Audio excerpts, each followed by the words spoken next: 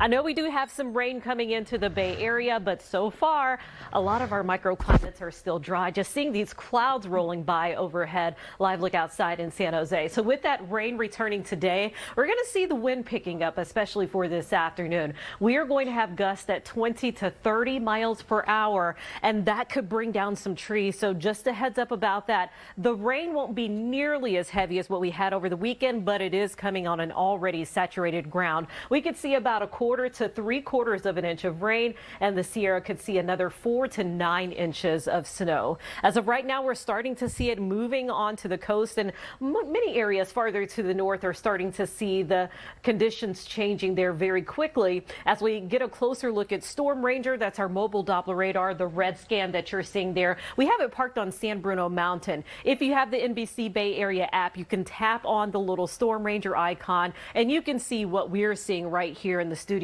We're seeing a lot of that rain starting to move into Marin County, but maybe evaporating before it hits the ground as of now. But we'll continue to see the atmosphere moisten up a little bit more, and then that rain will make it all the way to the ground. And then here we are at noon, where we start to see some pockets of some heavier rain moving into San Francisco, parts of the East Bay. Still some light showers in the North Bay, but at any point we could see the intensity of that rain picking up, where we see the yellows and the oranges indicating some heavy rain moving through parts of Contra Costa as well as Alameda counties, and then moving into parts of the North Bay as well. Going into the evening commute, that's going to be a mess. You do want to allow some extra time to get home, as we are going to see the rain picking up across parts of the Bay Area, but then it does quickly taper off later this evening. Then we turn our attention to the next storm system coming in. This will be another atmospheric river moving in between Wednesday and Thursday, another weak storm on Saturday, and then